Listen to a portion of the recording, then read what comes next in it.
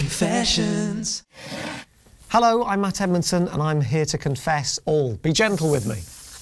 Hi, Matt. Hello. I love how shonky this is. It's literally a bit of cardboard.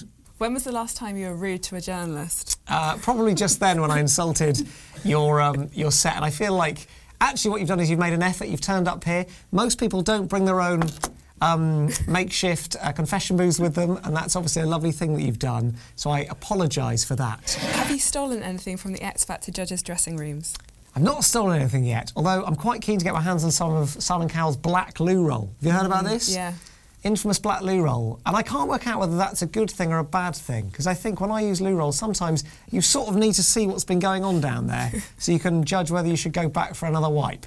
And I think if you've got black loo roll and, you know, health permitting, brown faeces, then that's going to be a very hard thing to distinguish on the paper, right? But I guess maybe he's got someone who does it for him. When did you last get really drunk? I have never been drunk. Never? Never been drunk. I've never had a drink of alcohol because I'm a Mormon. I'm not. I genuinely have never had a drop of booze, which people find really weird. So I don't know what it's like to be drunk. I've never had a hangover. I've literally never had any alcohol at all.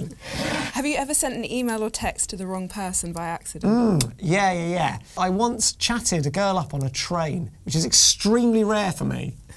Not that I'm on public transport, that I would have the balls to kind of chat someone up on a train.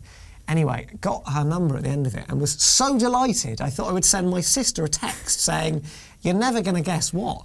I've just chatted someone up on a train and they've actually given me their number."